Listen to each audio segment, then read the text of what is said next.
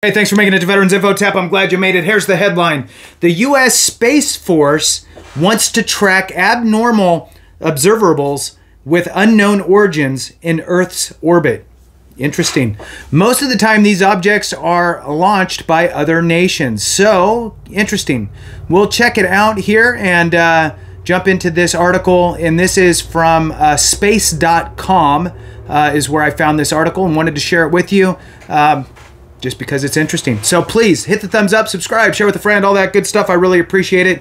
If you want to support the channel, consider being a member. It helps me to find you in the comments, or you could just let this video run out, and that also helps to support the channel. I appreciate you. All right, let's jump into it here.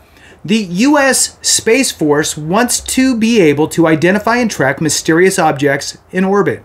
The Space Force's Space Training and Readiness Command, or STARCOM, which is tasked with educating and training U.S. Space Force personnel, recently published a document titled Space Doctrine Publication 3-100, Space Domain Awareness, that outlines what space domain awareness is and how to establish and maintain it.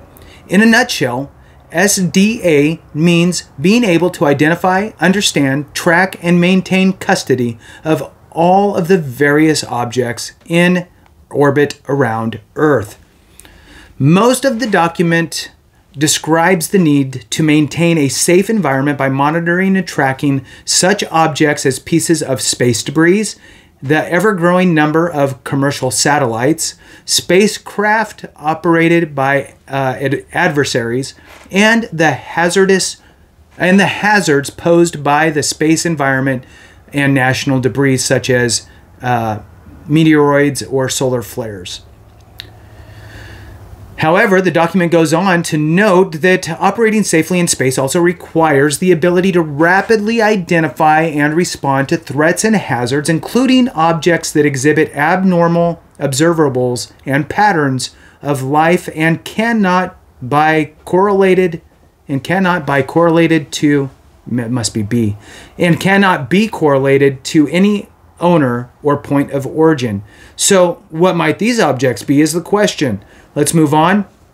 Most of the time these objects are launched by other nations. The STARCOM document points out that it is imperative for the safety of space operations that the United States not only know where objects are and spacecraft are at any given time, but also know how they got there, who owns them, their potential capabilities, and their operator's intent. I agree. The publication goes on to outline the many ways this ability can be achieved, including the use of radar systems, infrared and optical sensors, radio frequency monitoring, orbital space weather stations, and by using information produced by the intelligence community.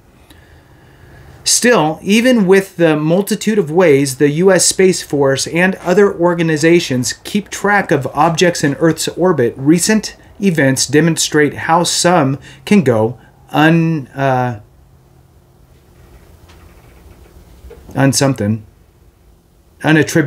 There you go.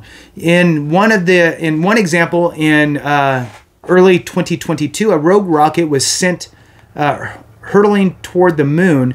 While most observers noted the rocket was likely a boost from China's 5-T1 lunar mission, China itself denied the claim. China's reusable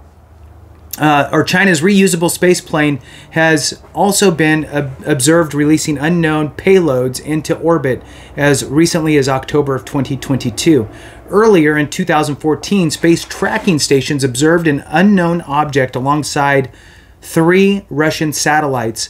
It was believed to be either an anti-satellite device or an inspector spacecraft, but it ultimately remained unidentified. In light of these and other developments, the Space Force is attempting to keep a closer eye on what's going on in orbit. In October of 2023, Space Force's Space Systems Command selected several private companies to help accelerate the development of new technologies related to space domain awareness, according to Space News. Earlier this year, United Launch Alliance launched the Space Force's secretive silent Barker spacecraft designed to be a watchdog over satellites in orbit the region of the space, some 22,236 miles up, that allows spacecraft to remain stationary above fixed points on Earth. And in 2022, the Pentagon created AARO, the All-Domain Anomaly Resolution Office, whose mission is to attempt to detect, identify, and attribute unidentified space objects, as well as those in air or water, or those that appear to travel between these domains. So far, the office has found no credible evidence that any of these objects are extraterrestrial in nature or origin. But despite the need for more awareness of what is in space and who might be operating it, space domain capabilities for space awareness are still lagging. Space Force's Chief of Space Operations, General B. Chance Saltzman, said in April 2023. All right. Whew. So that's from space.com. And again, it looks like, obviously, I mean, you know, the Space Force is a baby. And although there was the Space Command within the Air Force prior to this, but it seems like they're trying to, you know, really kind of pinpoint their specific tip of the spear. And I think that that's a good move to lean toward identifying and tracking and maintaining a log on who, what, when, where, why with things that are floating around in space, especially when they're man-made, to know what's going on, right? So I think it's all good news. Nothing but money, right? Money and time. That's it. So with that, I really appreciate each and every single one of you watching. Appreciate it so much. Have a great one. And remember, if we don't take care of each other, something went wrong.